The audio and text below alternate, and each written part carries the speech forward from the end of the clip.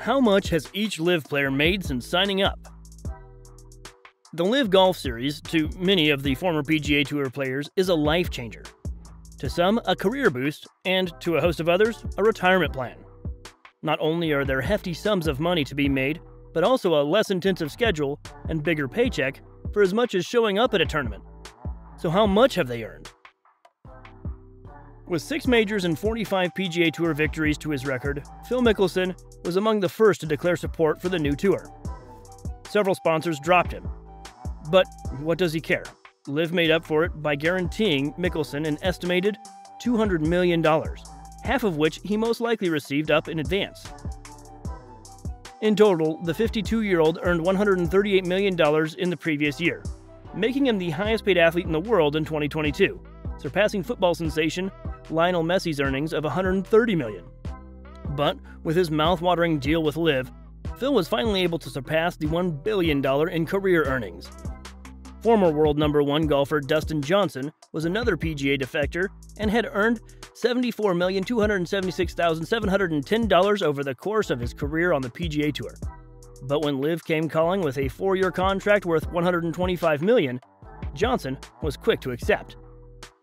Johnson, who is now ranked number 17 in the world, was the first star to join LIV in May, and the 38-year-old golfer from South Carolina has earned $97 million in the previous year, including an estimated $62 million signing bonus from LIV. Johnson is now the world's 5th highest-paid athlete. It was an easy choice, he says. Play less golf, play for more money. You might not agree, but we're sure Bryson DeChambeau totally agrees, as the 28-year-old earned $560,000 from his first LIV event in July, nearly tripling what he had earned in his 7 prior tournaments in 2022 on the PGA Tour. Add the fact that he's likely getting $125 million as a guarantee from LIV, half of which Forbes estimates he received up front, you can understand why we believe he would agree with Johnson's logic. That $62 million upfront payout rocketed DeChambeau to number 3 among the world's highest-paid golfers, with total pre-tax earnings of $86 million in the previous 12 months, and positions him as the 11th highest-paid athlete on the planet, ahead of NFL legend Tom Brady himself. Impressive, right? Brooks Koepka closely follows DeChambeau in LIV money, but not in the off-course relationships. Koepka shot up to the top of the official world golf ranking for 47 weeks, winning the US Open in 2017 and 2018 and the PGA Championship in 2018 and 2019.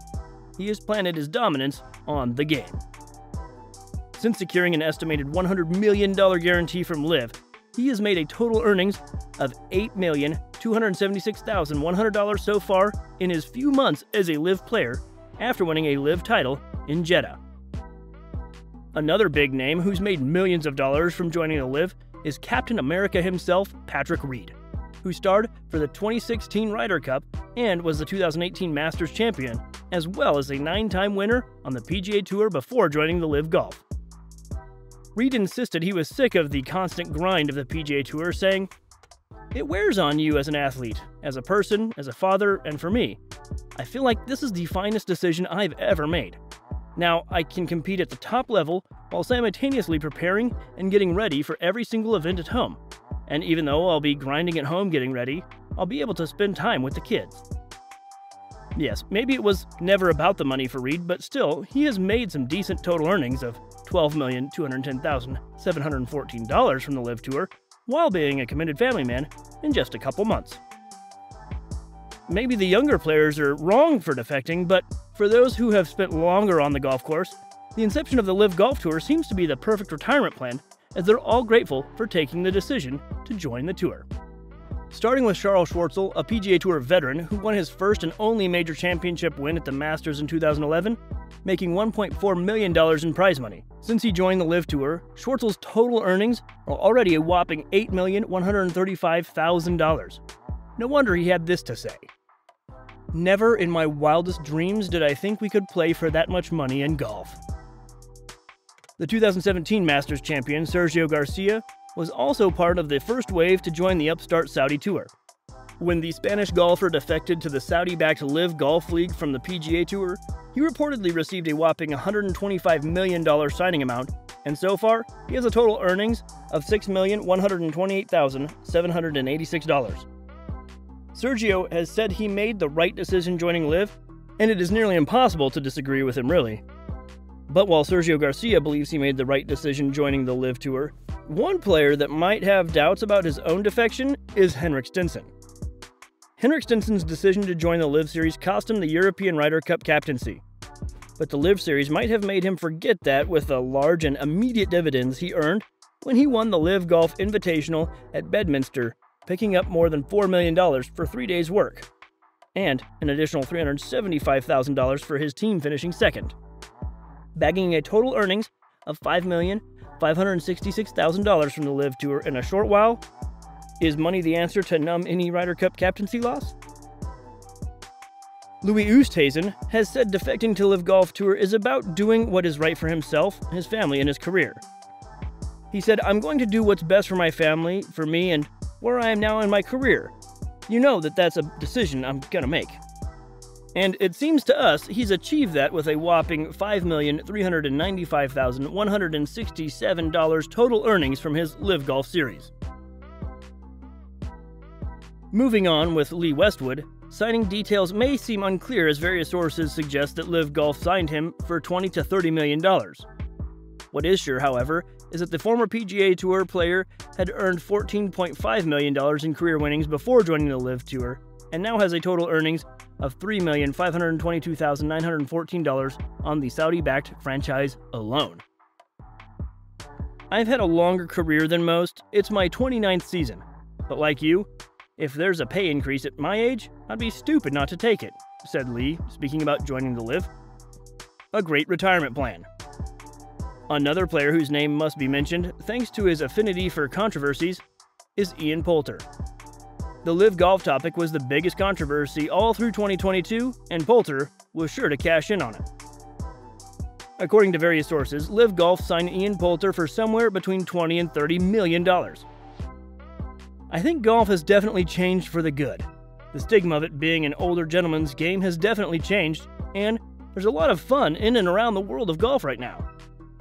The testimony of a man who has earned some extra $3,333 since signing sure counts for something.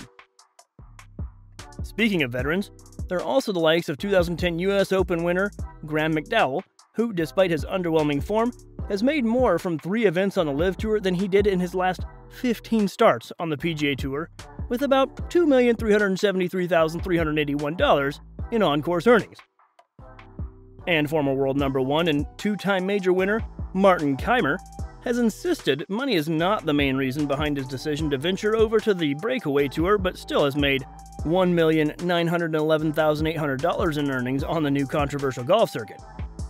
We have players like Peter Uihlein, who so far has bagged $12,814,786 in earnings, and was awarded $4 million for finishing third in the 2022 LIV Golf points list, despite being the world's 345th best golfer, has earned double his entire career earnings in a single week. In one weekend, he cleared more than the world number 2 Rory McIlroy, with earned all season to top the DP World Tour order. Although Uihlein has been a famous figure since the PGA Tour, the arrival of the LIV circuit has completely changed his life. We also have a player like Matthew Wolff, who has earned $4,226,167 from the LIV Tour and believes that the LIV Golf Series format and schedule will help his mental health. To him, the LIV Golf Tour is the lifesaver he needed.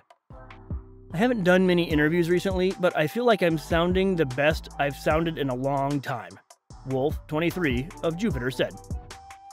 At the tail end, we have Sam Horsfield, who finished no better than 5th in just 7 events and has still earned $2,874,000. For context, that's roughly $150,000 shy of his career earnings during his 5-year European Tour career. A long list of riches, something that LIV players will continue to enjoy moving forward.